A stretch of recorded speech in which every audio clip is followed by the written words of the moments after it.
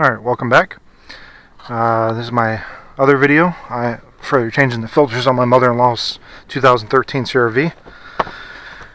Here's the cabin filter. Bought it on a package deal with the engine air filter, $16.99, shipped to my house, and it came, I think I ordered it on a Friday and it came on a Monday.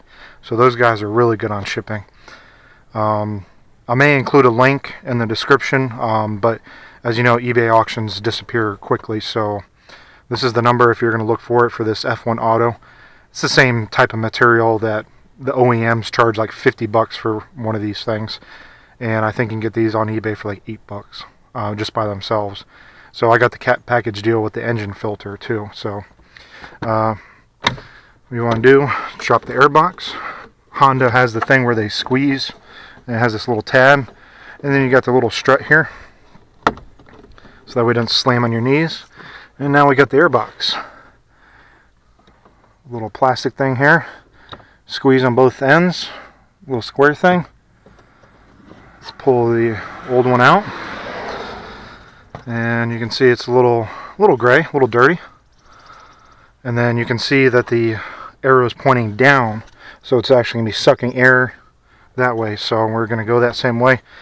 Honestly, if you look at the material, it doesn't, to me, it doesn't look like it goes, it doesn't matter which way it goes, but, well, maybe because of this glue is on this side. So, but, got the arrow pointing down. So, let's go ahead and put her back in. And then, that's all nice and secure. And lift the glove box up, attach the little strut, and then we got these little tabs, so just squeeze. There, that's the stops. All done. And then discard your waste and put all your stuff back in. So quick and easy. Now you got fresh air blowing through your vents. And also too, if you want, you can spray that filter a little bit with Febreze. Don't soak it, but just spray it a little bit and it'll get the nice aroma coming through the vents. So there you have it.